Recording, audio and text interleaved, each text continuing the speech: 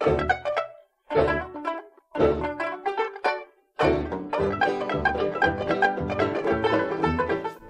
everyone and welcome back to Scandinavian Design 101. I'm Sanna. I'm Andreas and we are two Swedes and we love design. Yeah. And in this video we're gonna give you a brief introduction to the life and career of the Danish furniture designer Poul Kjærholm. In contrast to most other Danish furniture designers, Kjærholm preferred steel over wood when designing furniture. And his creations are definitely a bit more strict and geometric than most other Danish furniture at the time. Some people love his design, others find them way too sterile and strict. But no matter what, Poul Kjærholm was without doubt one of the most influential furniture designers in Denmark during the last century. But let's take it from the beginning. Let's do. Poul Kjærholm was born in 1929 in the small community of Östervrå in the northern part of the country. When he was 7 years old, the family moved to close by Hjørring, a somewhat larger town. Soon, the young Kjærholm found an interest in carpentry. How you do that when you're young. And at the age of 15, he was hired as an apprentice at the local joinery workshop of T.H. Grönbäck, where he was taught the skills of joinery and cabinet making. At the workshop, he learned the importance of craftsmanship and quality. Indeed, something he would remember for the rest of his career. Parallel with the practical work, he also studied at the Hjørring Technical School to receive a formal education as well. Yeah. You gotta do it. Yeah. After 4 years, the 19-year-old Kjærholm received a certificate of apprenticeship in which Grönbäck wrote, I consider Poul Kjærholm Nielsen, I didn't know that, to be a talented, diligent, and highly capable young man. Yeah. Well, that's nice. That's nice. Guess. Why was he called Nielsen? Yeah, I think he was born. It was called as a child. Yeah. Oh, that's not as catchy, is it? No, PKN. Yeah. But in 1949, Kjærholm was accepted as a student at the furniture school at the School of Arts and Crafts in Copenhagen, like everyone else. The 3 years he came to study at the school were highly important for his further career as a designer, not least because one of his teachers was the one and only Hans J. Wegner. And Wegner took an active interest in Kjærholm and hired him to work part-time in the Wegner studio. Here Kjærholm learned the importance of geometry when designing. Light and structure played a crucial part when designing successful furniture.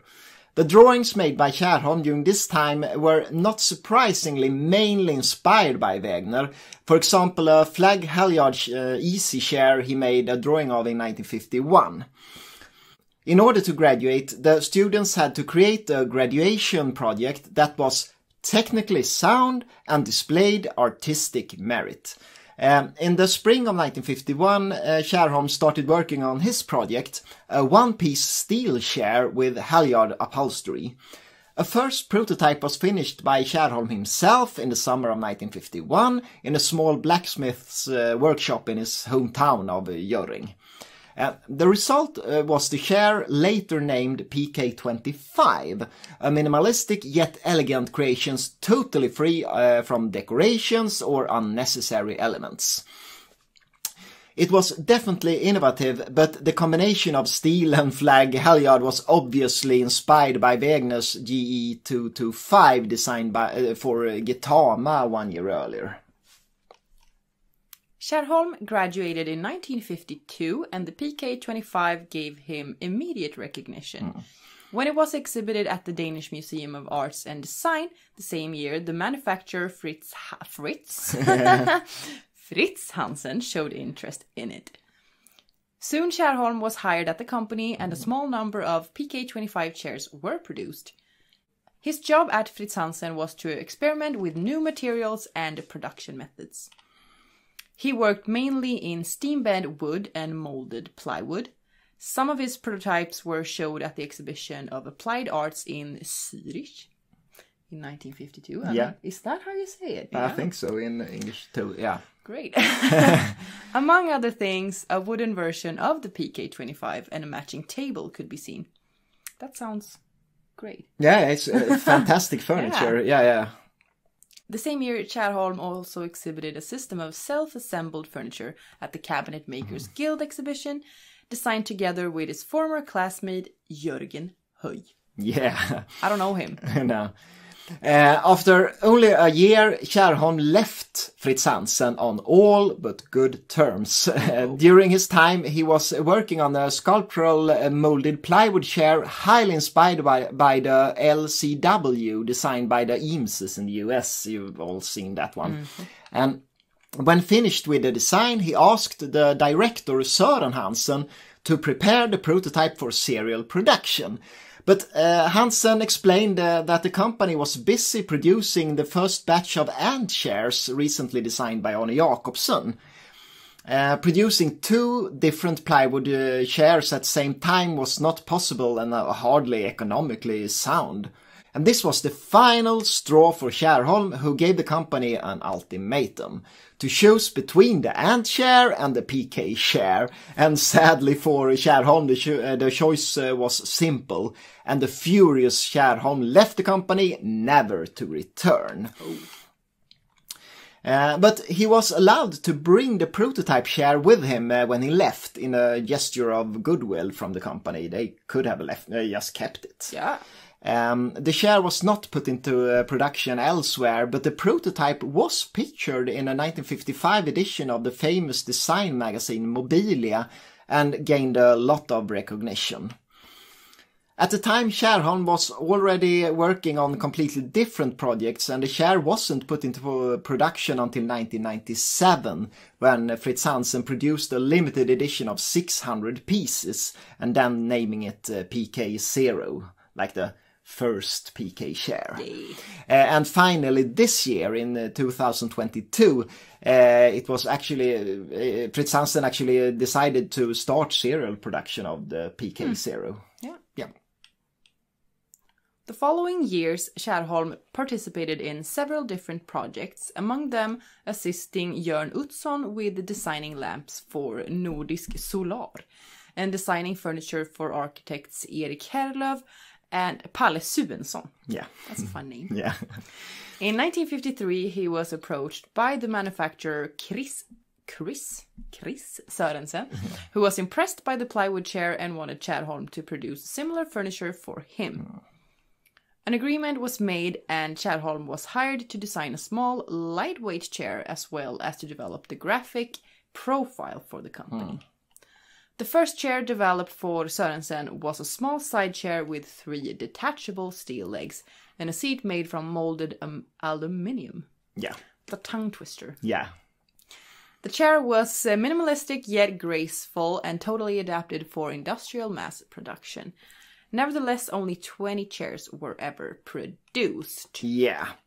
He also designed a bent aluminum chair and a strange-looking one-legged stackable chair with a wooden seat, but none of these were put into production.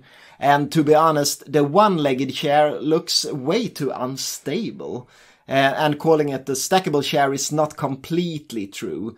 Stacking these quite heavy steel chairs would probably be like playing jackstraw or something.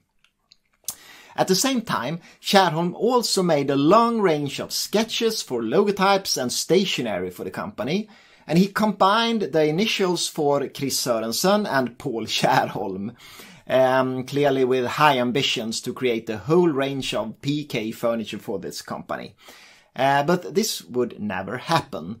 For somewhat unclear reasons, Sørensen suddenly fled to Canada in 1955, refusing to pay Kjærholm royalties for the 20 shares produced. Fled from who? I don't know. If it was like tax reasons or something, I don't know. But in a rude letter, he claimed that Kjærholm wasn't typically Danish and that his furniture had no chance to find a market in North America. So, yeah, perhaps they weren't really friends anymore. Apparently. The following years, Kjærholm continued experimenting with different materials and production methods. He developed a series of concrete outdoor furniture to be used at rest stops along the Danish highway system. A single-piece S-shaped outdoor chair and a side chair with a split plywood seat to be used at the F.L. Schmidt Concrete Company. None of these chairs were a commercial success. The rest stop furniture were installed in about 20 different locations, but the S-shaped outdoor chair remained a prototype and was never put into serial production. The colleague Werner Panton managed to create a similar one-piece fiberglass chair some years later, but that's another story. Yeah. But I love that. Yeah, wonderful chair. The split plywood chair is an even sadder story. One day in 1954, the owner of F.L. Schmidt inspected a prototype of the chair and announced that he would never sit on such a chair. And the project obviously came to a sudden end. Yeah. So, in 1955, Kjærholm had a huge lot of sketches and prototypes, but financially his work had been far from successful. Apart from the 20 aluminum chairs made for Sørensen and the concrete rest of furniture made in small numbers, none of the furniture had made it to serial production. In a way, the first years of his career were filled with, disappointments and rejections, but this would soon come to change. In 1955, he was approached by the furniture merchant Eivind Kold Christensen, and the two men shared an interest in innovation and industrial serial production, and soon initiated a close collaboration. In contrast to most furniture manufacturers at the time, Christensen didn't have a factory for the production. Instead, he signed contracts with a lot of different sub-suppliers to produce different components. The blacksmith Herluf Paulsen was hired to make the metal parts, and the master upholsterer Ivan Schlechter to do the upholstery work. And some years later, the cabinet maker Einar Pedersen was hired to make wooden parts, like the wooden tabletops and stuff. And the different parts were to be sent to the Christensen showroom and then assembled there. Yeah. Kjærholm immediately designed a logotype for the new company, Kold Christensen, and started making sketches of new furniture. The first pieces of furniture launched for Kold Christensen in 1956 was a set of steel chairs and a series of minimalistic tables with wooden tops and steel legs. The chairs, named PK1, 2 and 3, were made from tubular steel wrapped with rope, cane or leather. The same year, Kjærholm also launched two classics, the lounge chair PK22 and the low table PK61. Yeah. The PK22 was obviously a refinement of the PK25, made from several pieces and with a more comfortable upholstery. The PK61 table, on the other hand, was a development of the MR150 coffee table designed by Mies van der Rohe and Lily Reich in the 1930s. It was during the development of these furniture Kjærholm introduced the industrial screw as an important element in the construction as well as the design. The screws were originally intended to be used for heavy machinery, but Kjærholm found them perfect for his furniture. They gave the pieces a ready-made look, and unnecessary welding could be avoided. Now let's take a look at some of all the amazing pieces developed by Kjærholm at the time. Yeah.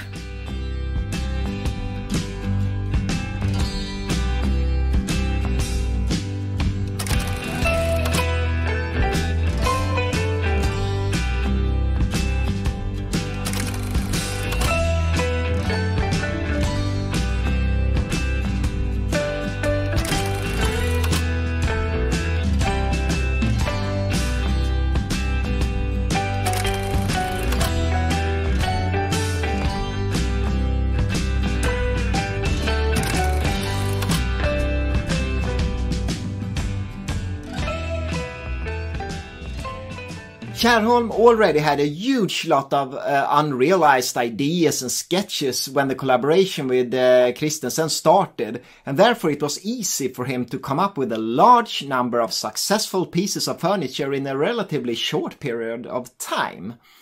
In the 1960s, the collection of different models grew even further. The sculptural dining chair PK9 was introduced in 1960, made from fiberglass covered in leather, standing on on 3 graceful metal legs. For the PK9, Kjærholm also designed a large dining table PK54 with a round marble top resting on a geometric metal base. And even though he is best known for his metal frames, Kjærholm also designed some successful wooden furniture. In 1965, he was commissioned to design furniture intended to be a gift from the state of Denmark to the John F. Kennedy Center in Washington. A result of this was a sofa made from laminated wood and leather. And this project was never realized for economical reasons. It was too expensive for Denmark. For Denmark, yeah. But the design was reused by Kjærholm in 1971 when designing the wooden PK27 lounge chair. The extremely successful collaboration between Kjærholm and Christensen continued for 25 years and resulted in a huge lot of classic furniture still in production today. In the late 70s, Kjærholm was diagnosed with lung cancer and passed away in 1980 at the young age of 51. Yeah. I don't want to think about that. Shortly after, Eivind Kold Christensen sold the business to Fritz Hansen with a license for many of the designs.